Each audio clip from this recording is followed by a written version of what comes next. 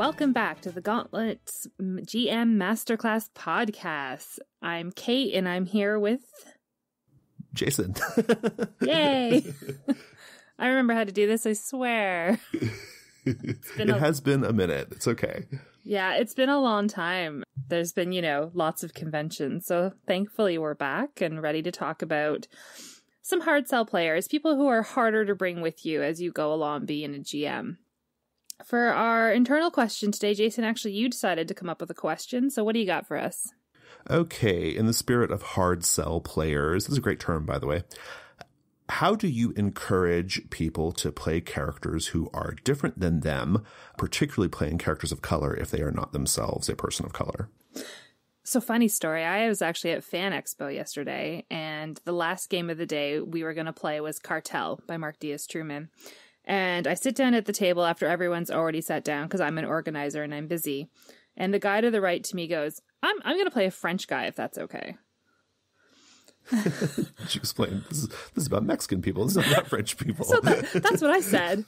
And he's like, yeah, but I talked to the creator and he said it's not actually about that. It's like about drug communities in small towns like he grew up with. And I was like, oh, okay, yeah, I don't work for Magpie. That's cool. And the GM let it slide. And I wouldn't have, but the GM did. And that was their choice. But in these moments, I feel like it's a moment to be like, okay, but let's talk about what this game is actually doing and why it's not okay necessarily for you to be a white person in a game exploring Mexican issues. Right, yeah. What would you have done if someone had been like, I'm going to play a French guy?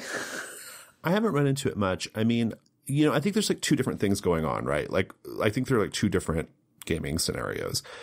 The one gaming scenario is kind of like you've presented, like Cartel is plainly about Mexican cartels, right? And the people who get wrapped up in that. And also another example, this is what spurred the idea for the question. I recently ran a series of Monster Hearts set in the 1980s ballroom scene, which is largely queer people of color, right? Mostly black people in Harlem. And, for that kind of situation, for True Beauty, for example, I just told the players, I said, hey, look, this is what we're interrogating right now. Like, you have to be young people of color. Like, you don't have a choice. So I just made it kind of mandatory, right? Like, there was just like no other option. The harder thing, I think, is when we're just playing like a setting where it's not like defined like that, like you could be theoretically any type of person. And I think that's like kind of what I'm getting at. Like, how do you get people to like actively choose to play someone who is not like them? And I don't know the answer. I think that's why I posed the question, because I'm actually not sure, So I've seen it handled a couple different ways. I remember I was sitting down to play Velvet Glove and Sarah Richardson looked at us all and said, if you all play white people, I'm going to be pissed. And I was like, sold. I will not play a white person. For sure. I don't want to piss her off.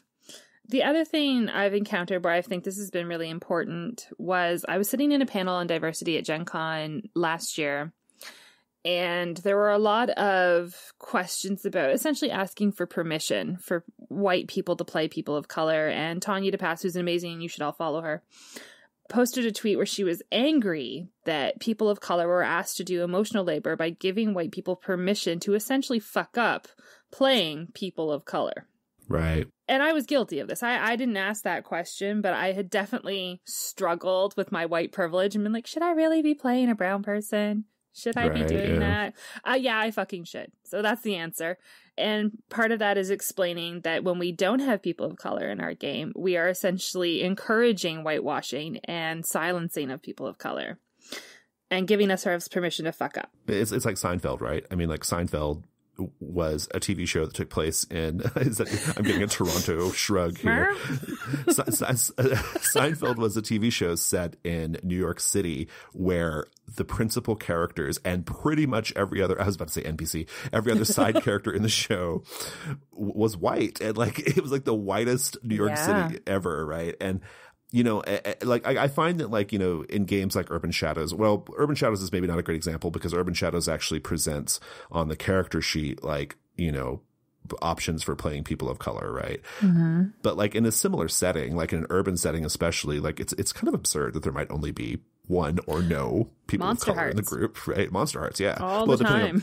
Yeah. I mean, I guess it depends on like, unless you're purposely doing like a ballroom scene, white rural, Monster Hearts or yeah, the opposite of, the ballroom thing where there are no white people, right?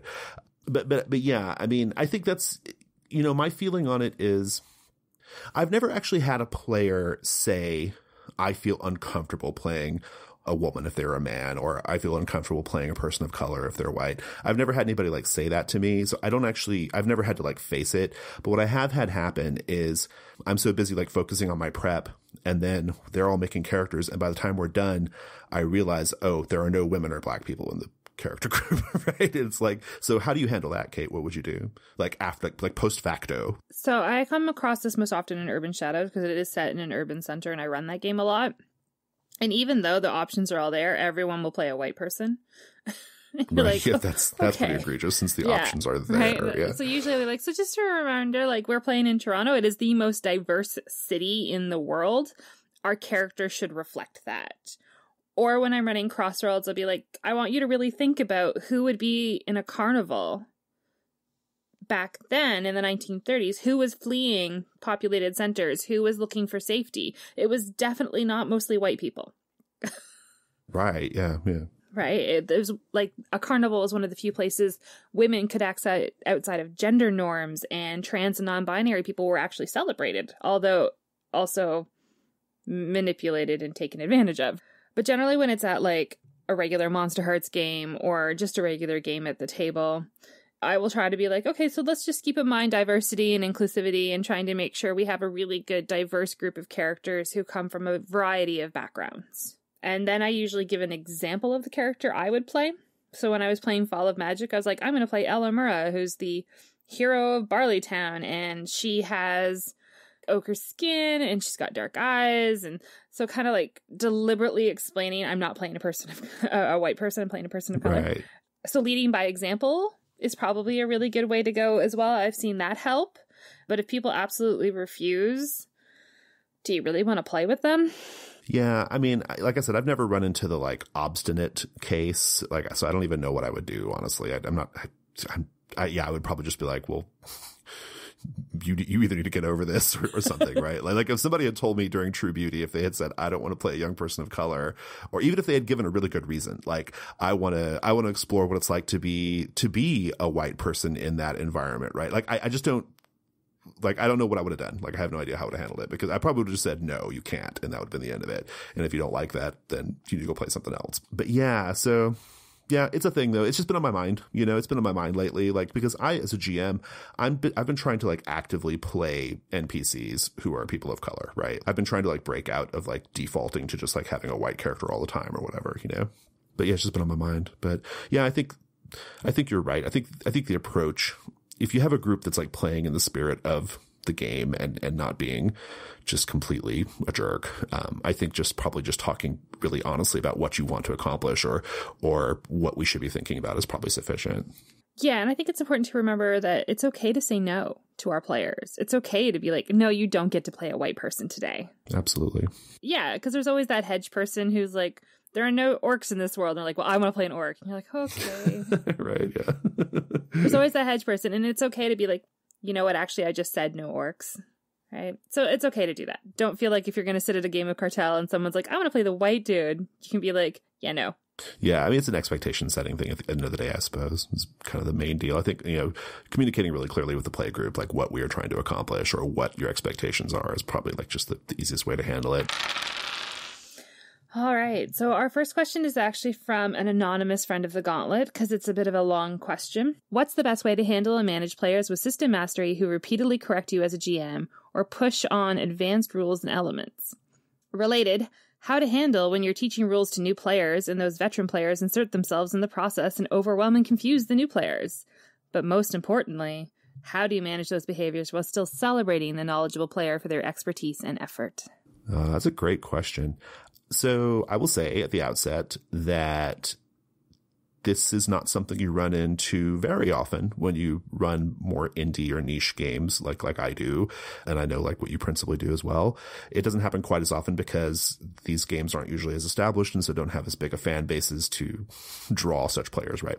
Nevertheless, I do often find myself in a situation where I have I'm either playing with the designer of the game, like I'm running the game but the designer's a player. That happens a lot. Fair. And I do from time to time run into a situation where even though they're not being like a rules lawyer or whatever, there's a person at the table who I know beforehand is definitely more knowledgeable about the game than I am, right? And the way I usually handle this, and I think this gets to the last point of that question of sort of acknowledging their expertise, in my opinion, I think that players who behave this way probably just want to have their mastery acknowledged in some way, right? And so what I do in the case where the players aren't actively trying to like assert themselves, but I know that they're more experienced than I am, but I think it works in both cases. What I do is I give them a job. I put them to work, right? So my favorite thing to do is to say, hey, Chad over here is the most knowledgeable person about this game. They have run it and played it way more than I have. They're going to walk you through character creation, and I'm going to go get a pop while they walk you through character creation, right? I've done that. I do that to this day where, I'm like, hey, you know what? The designer of the game is here on the call or here at the table. I'm going to let them walk you through, and I'm going to go chill for a minute. I'll be back in a minute. And what I love about that is it gives that person a chance to show what they know about the game, and it acknowledges their expertise in the game. But also what it does is it indicates to said person that I have the authority to delegate things to them, right? And okay. Does that make sense? Yeah. I haven't thought of that angle. Yeah. So it's like, I have the authority to delegate these things to you. And also, it also kind of like, I don't know, I kind of love the idea of like, you guys deal with the logistical things. I'm coming back to help with the story, right? Like that's my role here. And so, yeah, I like that. I think that's a great approach. I think it solves that problem. Whenever I have somebody at the table who I know is more knowledgeable about a game than I am, I do something like that, right? Or I give them like a really, like an important task, like in the game, like some kind of, something related to the rules or something like that, That's way nicer than my advice, because my advice comes from being the one who's often had games mansplained to me over and over and over again. This is actually why I won't play FFG Star Wars. Because, oh, really? Yeah, every time I have, there's been a guy who's literally explained my dice to me every time I rolled. Oh, yeah. I'm sure the circumstance is not quite the same. I have played that exact game, though, and had that situation where not just the dice, but there's also somebody who's way more into Star Wars than I am. Yes, that's why I don't play canon. Right, yeah, and who wants to canonize everything for, oh boy. Yeah, I don't play that game either, so. Yeah. Yeah, so if you're one of those people who does that, don't do that. Oh my God, don't. Yeah, just stop. Just don't. It's bad. So what I do when this is happening, because once in a while I will run a more, they're usually trad games I find this happens in. Just because there's so much knowledge for those games. I will get like a group buy-in where it's like, okay, so we're not going to open our rule books. We're not going to go there. But if something does need clarification, and I will like indicate that person and be like, I'm going to turn to you and you're going to answer it. It's your job. But if I don't agree with you, it's because I'm deciding not to use that rule. Yeah, that sounds legit. That's the closest I can get, because otherwise I will just tell people to piss off. Well, this is the in GM Masterclass we're looking for solutions. That's not a helpful solution. It's just to be like, shut that shit down. Yeah, for sure. I think that whoever posed the question, I think they really got to the heart of the matter at the end of it, where they said, how do you acknowledge their knowledge? Because that's all it is. That's honestly all it is.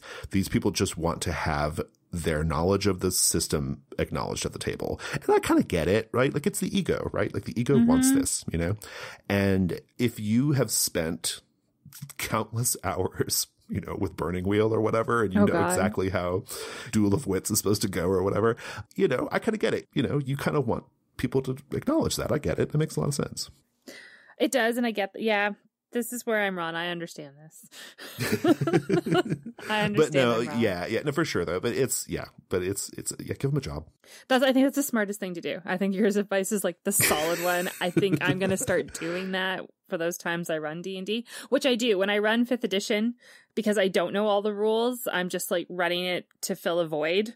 And someone's like, no, this rule. I'm like, okay, cool. That's great. Let's roll with that. That person knows what they're talking about. But for interrupting the game and like overwhelming new players, that's when I would ask, let's maybe just hold off, let them make their characters, let's get playing. And if we have questions, then we'll ask you. Yeah, I think that's right. I mean, I also think it probably depends a lot on the setting and stuff too. I mean, there are a lot of variables here, right?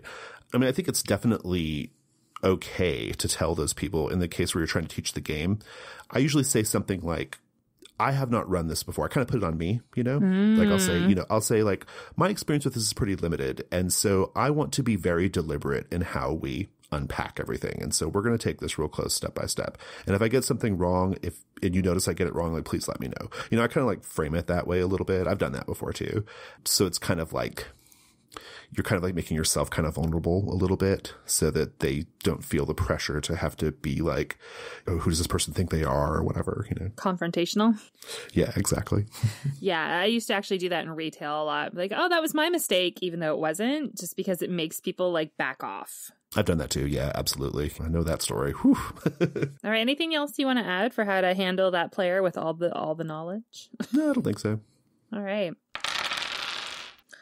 Question 2. How do you approach a player who disdains safety procedures like lines and veils, the X card, etc., and refuses to acknowledge them, but doesn't go out of their way to actually break them at your table? What a great question. I'll start by saying that I have not personally encountered this in games I have run. I have never had a situation where I can tell the person is disdainful of safety tools. However, I have been at conventions where safety tools are being actively denigrated or where one or more players at the table are kind of rolling their eyes while the GM explains safety tools. So I know this is a thing, even if it's not my personal experience. I know this is a thing that happens.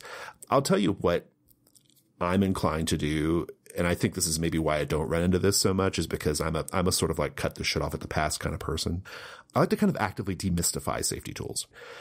I think there are lots of ways of doing that. I know something that like you do and a lot of other people I've talked to, you know, they like to practice with the X card, like they show how the X card works, you know, beforehand. I think that's a great way of demystifying what the safety tools are. The way I do it is through my expectations setting CATS procedure. This is a procedure that was created by a gauntleteer named Patrick O'Leary a few years ago as part of, it was actually his submission to the 200-word RPG challenge that year.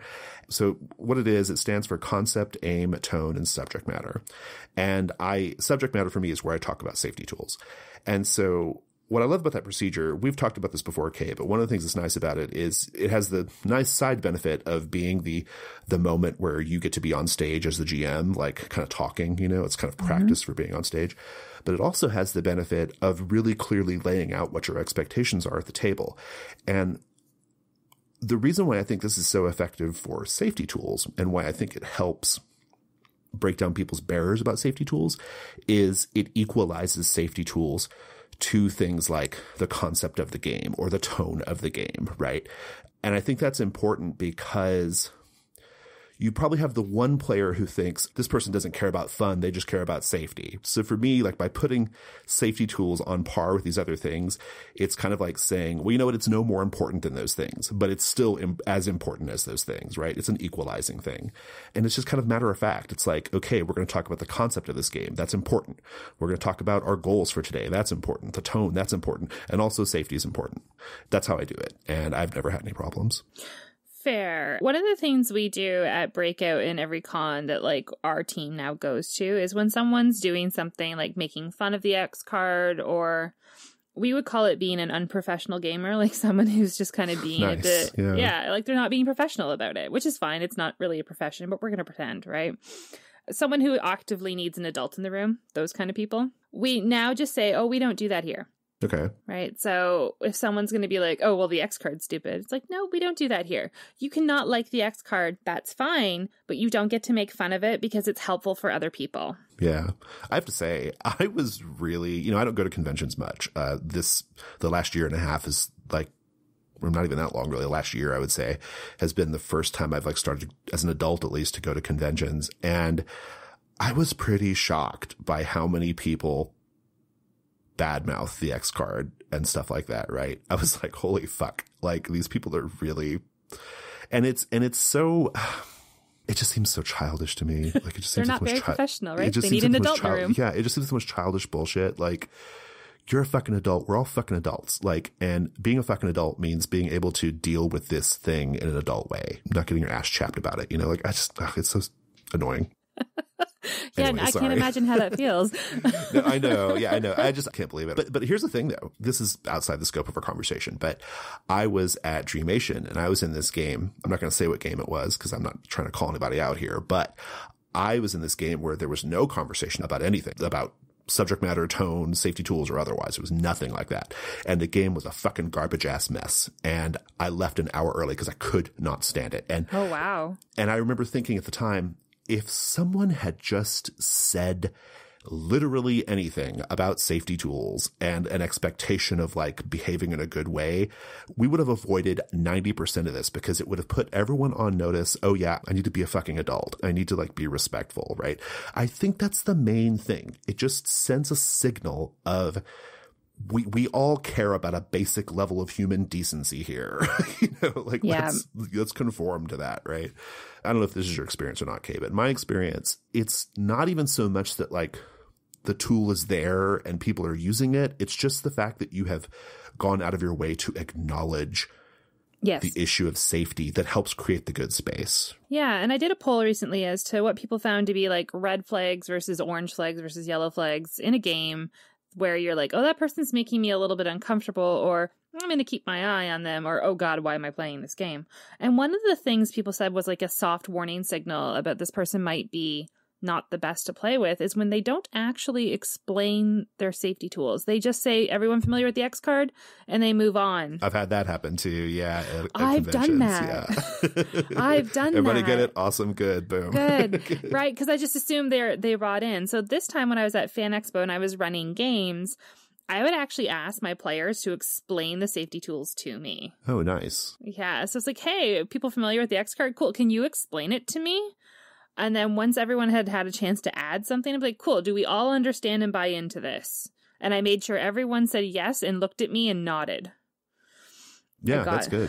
I got buy-in. And I did the same thing when I do lines and veils. I hand everyone a blank index card and I ask everyone to write down their lines and veils. And if they have nothing to write, just write no issues and hand it back to me. So they're still participating, even if they don't have something they want to write down. Yeah. So I make it so that I'm bringing them with me as opposed to being like, this is a goddamn X card and you're going to fucking respect it. I think we're both saying kind of the same thing here, which is it's about buy-in, right? I mean, It's about buy-in. It's about setting an expectation. And for me, it's really about demystifying and equalizing the concept of safety tools, right? Like be thorough, but just be matter of fact about it. Like, hey, this is an important part of the game. We're going to do it. But it's one of several things that are very important. You know, I think our role-playing culture will get there to where we don't have this issue anymore, but it's definitely still out there. I have seen it. Yeah. I also do a technique now where I will actually just like put myself on the table and be like, here's when X cards have been used against me and when I have used them myself. So I was playing Monster Hearts and someone wanted to name their aunt's character Aunt Linda. I have a horrific Aunt Linda who abused my grandmother. I don't want to say that word ever. So I'm just going to X card that name. And that's how Aunt Leanne was born. Right? Or I'm a massage therapist. You want to hear me describe an injury? I can do it really, really well. I've been X-carded so many times for graphic violence. I don't even think about it. I'm just being I'm anatomical with it. People are like, Kate, that's gross. Well, and that's another way, honestly, that's another way of demystifying it. And going back to the previous question, because you as a GM are showing a certain degree of vulnerability there, right? Yep. And you're kind of breaking down a barrier that might exist between you and the player, which I think is probably a great way of mitigating this stuff and getting them on board. Yeah, I think that's the key. And then this weekend, I walked out into the hall to check on if my game was even running. And there was someone checking into GM, one of the convention guests, and was arguing the X card with one of my new admin team. So, straight white man arguing with an amazing gender fluid woman about the X card. And I'm standing there and I'm like, I'm not going to get involved. I'm not going to get involved. I'm just going to see what happens. And flawlessly, she looks at him and goes, if you don't support the X card, you can't run games here. And I was like, yes, I'm going to go sit down. You've got this. The X card is not a restriction on play, you know, No. Like it's not. It's so strange that like people always perceive it as you're censoring me. Yeah. So I think The other flip side of that is if I'm going to play a game and someone's going to roll their eyes at the X card, I'm probably going to look at them and say, like, look, I've had stuff come up in games and I'm not really going to play with you if I don't trust you to respect what I need. Yeah. You're scaring me right now. You're upsetting me a little by telling me my safety doesn't matter to you. People usually respond well to personalized notions of being scary or being hurtful. They don't usually mean to be. So when you lay it out that your behavior is actually making me feel not cool with you, a lot of people will stop and listen. Question 3.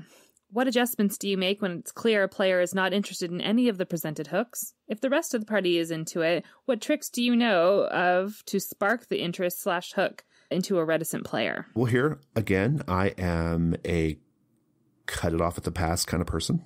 So I I exclusively run one-shots or short series of 4 to 5 sessions. And a short series of 4 to 5 sessions is really just a big, long one-shot. I don't run ongoing campaigns with the same group of people.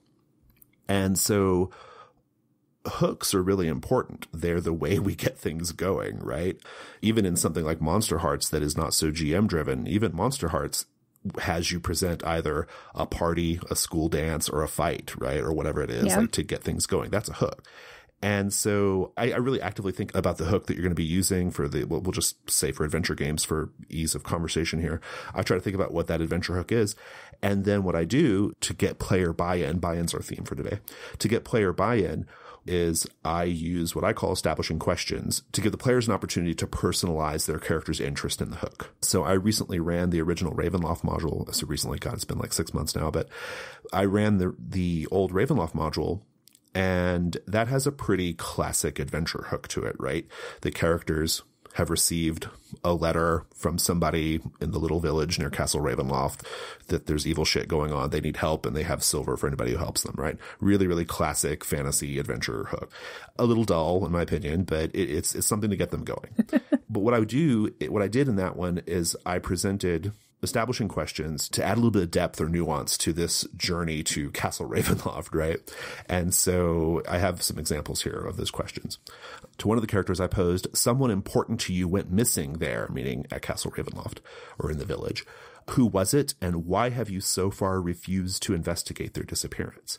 And so straight away, the player is not just thinking about, okay, I'm going to Castle Ravenloft because that's what I'm being forced to do, but my character they know someone who might be there, who went missing, and who I have been denying for some reason, right? Yeah. And so the answer I got, just to see how this works, the character said it was my mother, who was also an outcast from the church. Previously, I never went after them because I thought that I might be shamed by our church community. But now that he himself has no standing within the church, he wants to go find her. So suddenly he's got this, we have a lot more texture, a lot more nuance and a lot more reason for his character to be on this Ravenloft thing. One other thing real quick, a really easy one, particularly for adventure games, is a question like this, where I said, okay, this old witch who raised you used to speak of an object in Castle Ravenloft, possibly magical, but definitely very valuable. What is it? Why do you want it? And that's a pretty standard kind of fantasy MacGuffin thing, but it lets the player define the MacGuffin, and therefore they're a little bit more invested in the MacGuffin. Fair enough, yeah. So for this, we're talking about like setting up the premise where we're going to get buy-in at the very beginning. I have a pretty strong policy on reticent adventurers. Like, don't come play a game about going to Castle Ravenloft if your character doesn't have a reason doesn't want to go to Castle Ravenloft, right? Yeah.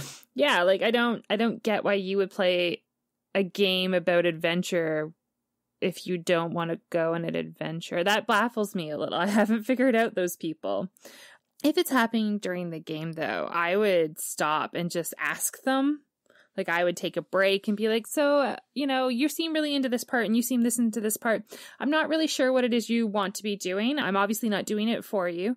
What would you really like to see for the next half of the game? Like, essentially do stars and wishes in the middle of your game and just see what they want to be doing. Or I would continually just put them in the moment and be like, okay, so what are you doing? What are you trying to accomplish? What here interests you? Or what do you want to see? I would just ask a lot of those questions and also give them an option to be like, if you are not feeling this game, it is okay. We are not offended that you are not feeling this game, but you don't have to sit here and like suffer 2 hours more of a game you're not enjoying. Because not all games are for everybody. Yeah. And this is another one of those situations where, you know, there's a huge number of like variables in terms of like the environment you're playing in that could have an effect on this, right?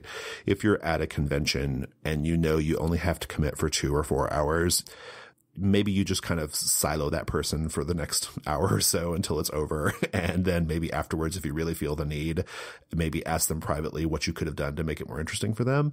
But, you know, but otherwise, we're on a limited time thing. I may not ever see this person again. So let's just get through it. That, you know, that feels like a legit option to me in that circumstance. If it's a circumstance where it's your home group or a group that you play regularly with, I think the stakes are different, right? And so, yeah, you definitely have to be more proactive in how you kind of cope. You know, for me, the way I run games is I do these short series of 4 or 5 sessions, and I always have a mixed group of people because it's kind of a quasi-public sign-up process in the Gauntlet. And so I usually have like 1 or 2 people who I play with regularly, and I know what floats their boat. I know how to get them, you know, excited.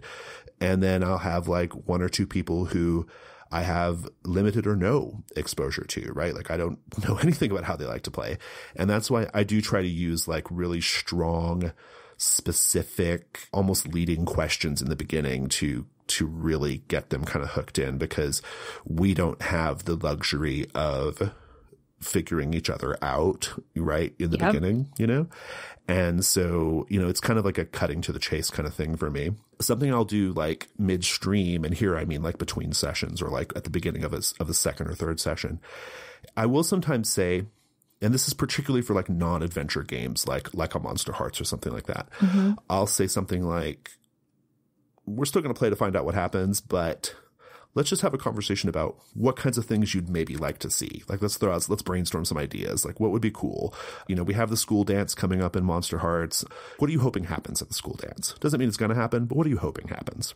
And that way I can kind of get some sense at a meta level, at least, like what the person's interested in, and that can kind of help as well. It does. Yeah, I think one thing PBTA does really well is it has really strong, heavy questions, right? Like across the board, you usually, if they're well done, you walk away from your session 0 being like, fuck yeah, I'm so ready. excited. Yeah, I'm ready to do it. Yeah, exactly. Right? Yeah. And recently I was playing Masks with Agatha from the Gauntlet, and she asked us, what character arc do you want for your character? Yeah. We were 3 sessions in. We had 1 more session left. So she was like, what's the last thing I can deliver to you that will make this session sing? Nice. And we had to sit there and be like, oh shit, what does my young hero, like what would change their character at this point? And I thought that was really provocative for a game. Like, I don't understand Max. I don't like heroes. It's a whole weird genre for me. So the fact that she's even letting me play is bananas. But she was like, what do you think your character is going to... I'm like, oh, I get it. Never mind. I'm good. We're good. Well, but I love that, though, because like I'm kind of with you in that regard. Like superheroes mean nothing to me. I've almost less than 0 interest in superheroes. But I am interested in being asked what kind of story arc I'm interested in. That's interesting, right? Like I like that, you know, like that's, so yeah, that would get me, you know? Yeah. The only thing I'm going to caution is if the player seems really focused on their phone or looking down a lot or not engaged because there's clearly something else distracting them or there's something else going on that you might not be privy to, it might be better to just leave them alone and check in the next day and ask if they're okay. Those are the people I usually find are dealing more with anxiety or an external disruption, like some sort of family drama or personal drama. And those are all valid reasons to have a shitty game. And they might just want to be around their friends for that 4 hours. That's a good point. Yeah. That happens to me more often than anything else at this point. But it is often enough that I've learned to just be like on a break, pull them aside and be like, hey, I notice you're doing XYZ. Are you okay? Well, that's a great way of recontextualizing or reframing the player who's seemingly distracted, right? Right. 3 years ago. It might not be Candy Crush. Yeah, 3 years ago, I'd have been pissed at that person and been like, you need to hit it because you're pissing me off. So, I remember. That was one of my like soft warnings when I was like listening to the early Gauntlet podcast, and it was like, let's talk about those problem players. The knitters. God damn those knitters. And I was like, I knit at the table because it helps with my anxiety. Screw you, Jason. Yeah, that was one particular knitter, to be perfectly clear, that was one particular knitter who ruined it for all other knitters for me. So no. It's okay. But no, for sure. I mean, it's a different time. So I guess. Yes. for sure. So always remember your distracted player might also be like fighting a war you can't see. Right. Yeah, absolutely. No, that's good. Just empathy is good. Do you want to read the Slack question? I do, yes. Okay, so from the Slack, we were given a question from Matt Hales. Matt Hales, incidentally, has some work that will be appearing in Codex in a few months. Matt asks, how do you safely play with players with trauma? And I took this to mean like playing with players you know who have experienced trauma. Is that right? I would assume that you have a heads up that the person has said, I don't want rape at the table because I've been raped. Right. Yeah, exactly. Yeah. So I put in the notes, well, so I'm going to let you answer this, but I'll just put in the notes as a pressy here that I have never encountered this where I know for a fact someone has trauma and I've had to like process that. So I have no knowledge here. So I'm excited to hear what you have to say. See, I feel like you're wrong. I feel like I've had a lot of trauma and you still play games with me. I've never run a game. I've never run a game for you, though. No, but we played a GM-less game together. We played like 3 sessions. Yeah, that's true. Fall of Magic. And there was heavy shit in that game. But you were the facilitator, though. See? Like, it wasn't my role. Still. It wasn't my role to be the manager of it, is what I'm saying. Fair enough. All right. But you just don't know I you was still have. in the clear. Yeah. No, for sure. Yeah. And I know I've played with people who like have had traumas because, a lot of people have, but I've never been in a situation where like I've been aware of it and I have to navigate it. Right. I've never had that. This is one of the reasons I love Lines and Veils and I don't let that support tool die, is because it lets people anonymously, if you do it right, it's anonymous. It lets people anonymously tell you what they don't want included in a game, and you can hardline it right away so that you're not going to stumble into something. So I'm going to assume this question isn't actually about how do I deal with Lines and Veils, and this is going to be a question about how do I deal with the player at my table who's had a traumatic experience, hasn't broadcasted that, so I don't know to avoid it, and now we're in a shitty situation. Mm-hmm. Yeah. Okay. So my best example is always Bluebeard's Bride or Monster Hearts. These are the two I find bring up a lot of traumatic content for people who deliberately go into it looking for it in a way. Yes. That's true of Bluebeards, isn't it? I've run into that before. Or I've like, not in my games, but like I've talked to people who like have said, I play Bluebeards because I want to feel it. Yes. I have never played Bluebeard's Bride because I'm a rape victim and I'm not ready to play Bluebeard's Bride, but I totally respect the people who are survivors and are using Bluebeard's Bride as a tool to safely explore the feelings around that, as long as they're broadcasting it to each other, that they're victims of trauma. So when you're in that moment and a person's like, oh, by the way, this totally happened to me in this game, there's a series of things you can do. The first being an obvious check-in, right? Ask how they're doing, how they're feeling. And you can usually tell if you're okay at reading body language, and I appreciate not everybody is, if they're okay. Like if they're still engaging, they might be laughing because laughter is an easy way to like mitigate your stress. Yeah. We see that in horror games a lot. If they're making eye contact, if they're looking at other players and not in a like, oh God, they're looking at me way, then they're probably okay. And you should probably keep going and have an X card on the table and cut and break. Cut and break is really, really good for this because it lets them immediately just be like, I need a break. Yeah. If you're at the point, though, where the person is like, I'm fine to keep going, and they sit there and they look at their lap and they're very still and they're very quiet, and when you engage them, they kind of say, what? And then look at you again. They might be dissociating. They might be having a flashback. There's no way forward from here. Yeah. That is a game you need to kill. Because it's not your job as a GM to handle their trauma. Yeah, that's a great point, actually. It's a really good point. Right? There's nothing you can do as an untrained therapist.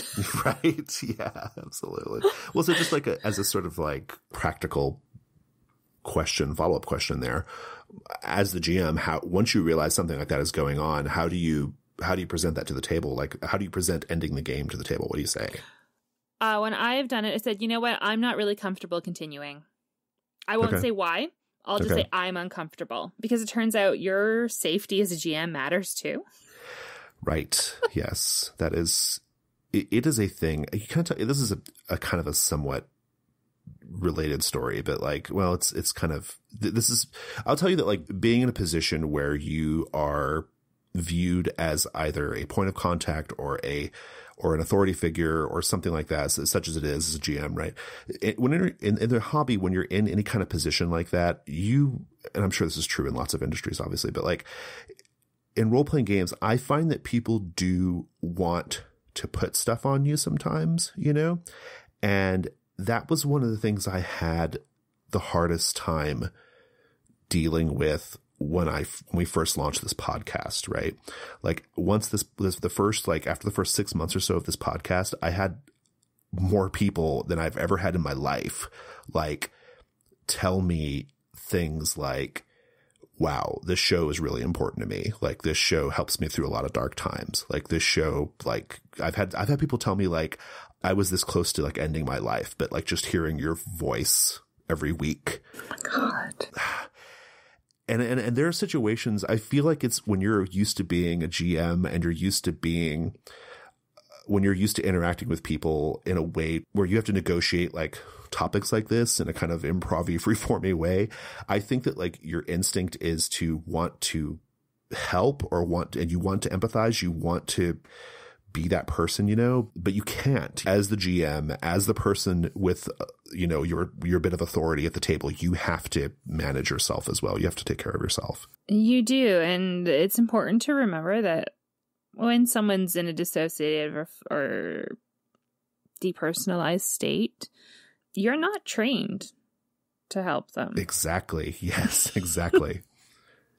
But if we're going to talk about like not those moments, because those moments happen, I find few and far between, but those are the moments I remember the most are when things go south like that, like it's bad. Make sure you're getting buy-in from everybody. Like if you're playing with a traumatized player, that's where your content warning comes in. That's where your lines and veils come in, your X cards, your cut and break. And make sure you broadcast that you're totally on board with what they need, but also that you're not comfortable re-traumatizing them. Yeah. Set some boundaries and stick to them. That's good. Honestly, I think the advice of like, once you realize it's getting out of hand, it's to no one's benefit to try to salvage the situation. It's to no one's benefit. Nope. Just end it. It's really not.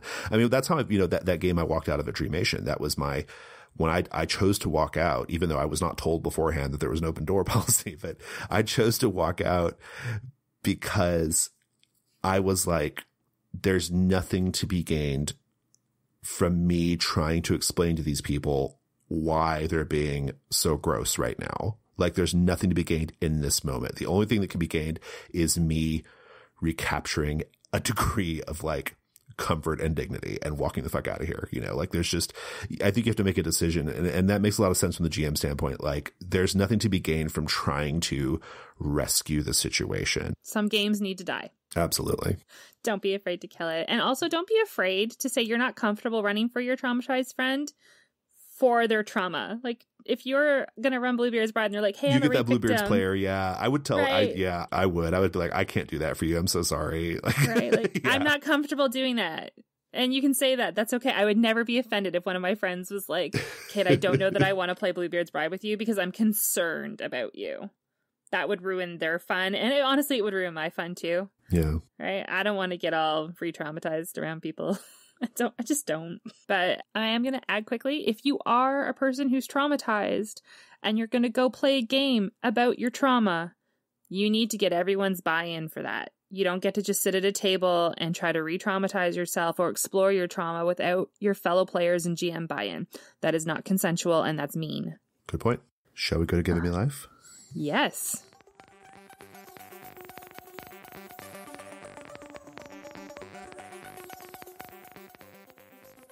Hi, listeners. I have 3 things to tell you about this month. The first is that Codex Asphalt is now available in our $4 Patreon feed. This is our biggest issue ever. It features Pack of Strays Wolf Run, a card-based game inspired by Fall of Magic set in the Pack of Strays universe, Wheels on the Road, an original post-apocalyptic Forged in the Dark game, and much more. The second thing I want to tell you about is Gauntlet Con 2018. Gauntlet Con 2018 will be held from October 18th through the 21st. The full schedule of over 200 games is available, and Gauntlet Patreon supporters can register for those games right now. The last thing I want to tell you about is the Codex Volume 1 Kickstarter. Yes, that's right. The Gauntlet will be launching its very first Kickstarter campaign on October 2nd. The campaign will be to fund a beautiful hardcover book collecting the first 13 issues of Codex.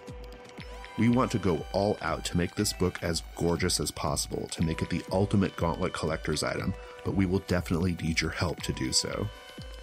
Also, we'll be making a limited number of these books available at a deep discount for our Patreon supporters, so be sure to keep your eyes open for this campaign when it launches October 2nd. For more information on everything we do in the Gauntlet, go to gauntlet-rpg.com. Thanks.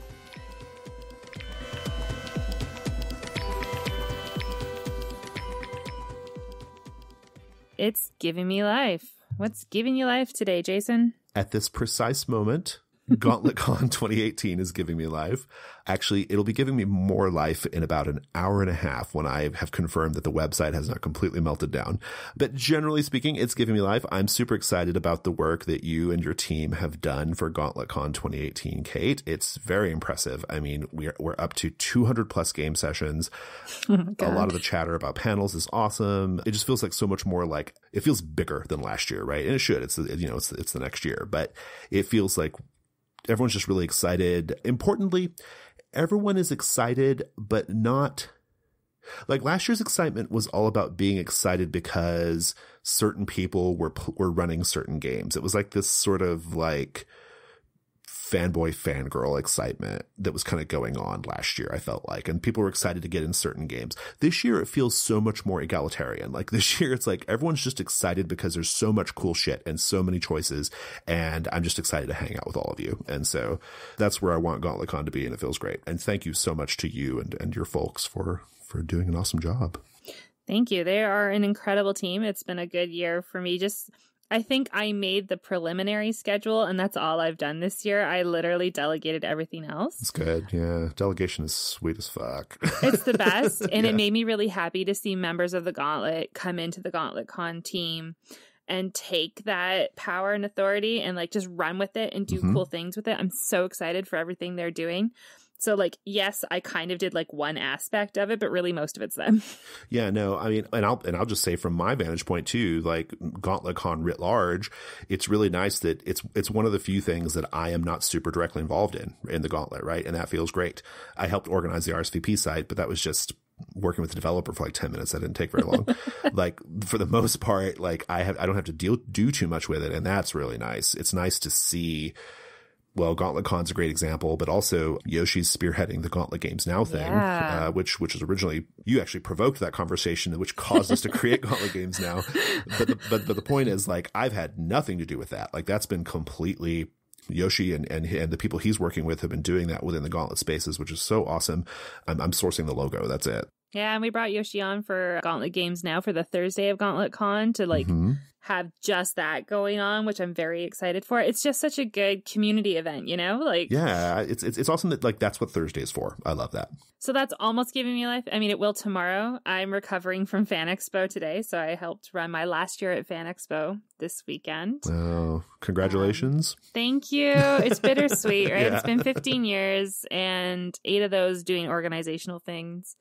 But what really gave me life this weekend, I was running a game of Crossroads Carnival at the table. And like, I only have a few copies that I stole from Magpie. Not stole, they gave it to me. So I haven't really been selling my own game. I've just been telling people to go to Magpie and buy it. And we ran this game, and it's the first time since the new rules have come out that someone's fully saved a town in every aspect. They like found multiple people to help. They really worked together. They didn't try to kill each other too much. Like it was really beautiful, and it just gave me so much life. And then at the end of it, this one couple who was playing with me, Phil and Mary, they were like, "Can we buy this book?" I'm like, "Well, I only hardly have this copy on me, but if you want it, it's $10. And so 10 Canadian dollars later, they're like, "It's our anniversary. We spend every anniversary at FanExpo, and this is our anniversary gift to ourselves. Thank you for letting us play this game." Cute. Yeah. And it was that moment where I was like, I don't know if I want to leave FanExpo. I mean, like, I get it. When you are one of the people in a place who is making that place better or like doing things to make it not hot garbage. Yeah. It's difficult to step away from said place. I know this from experience in professional contexts, like not gaming context necessarily, but professional context. I know what this is like. And I think it's good you're walking away. I do too. I don't have like actual regret, just that little bit of like bittersweet sadness. But watching one of my new admins be like, you don't get to run a game unless you have an X card. Like, there were just so many moments my team gave me Victory. life too. Right? I was like, fuck yeah. Bobby's got this. Yeah. So that gave me life. Getting to face my own game, to write like a happy anniversary. Thank you for playing my game for couple's like 40th wedding anniversary was great. Great. Well, thank you so much for being here, Jason. I'm happy to be here. Thanks. And thanks everyone for listening. Have a fantastic week.